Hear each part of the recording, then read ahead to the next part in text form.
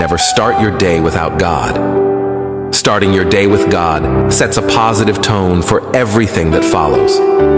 When you begin your morning in prayer, you invite His presence into your daily activities and align your heart with His will.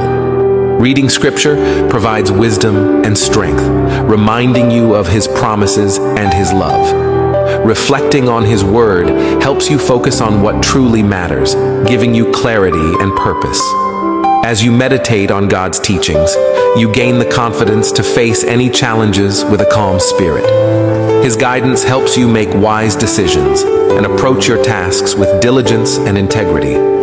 By prioritizing your relationship with Him, you open yourself to His blessings and His peace, which surpasses all understanding. Morning devotions also serve as a reminder that you are not alone. God is with you in every moment, ready to support and uplift you. This connection fuels your faith and instills a sense of gratitude for the new day He has given you. So make it a habit to start your day with God. Let His words fill your heart, guide your steps, and inspire your actions.